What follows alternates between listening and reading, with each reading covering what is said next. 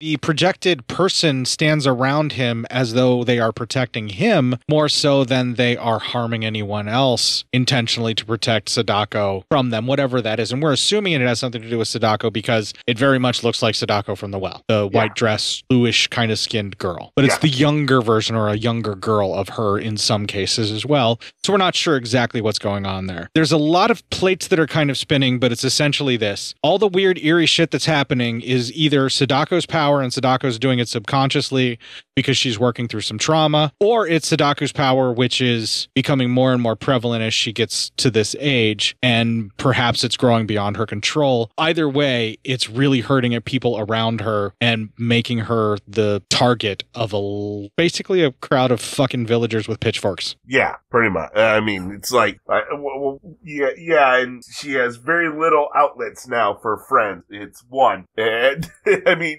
so shit.